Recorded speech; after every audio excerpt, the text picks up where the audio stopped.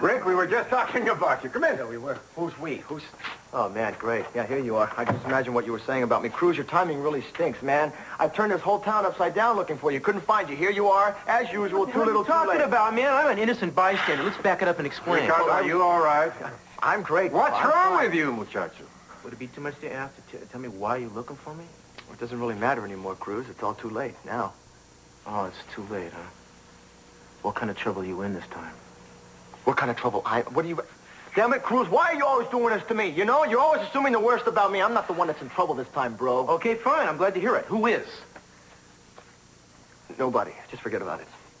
Just forget about it, just like that. Just like that. No, I'm not going to forget about it just like that. You always twist this stuff around and put it on me. Now, what are you talking about? It's the same damn story. I don't want to hear it again. So let me tell you something. Now, wait a minute. Now, please. Now, just a minute. Listen to me, boys. Just listen to me. Anyone can see that you both need each other, but why do you keep denying it, hombre? What the hell do I need this for? To make me feel guilty about everything that's ever gone wrong with his life? You need him to be your friend. Same way that you need him, all right? No, Papa. No, see, this time you got it all wrong.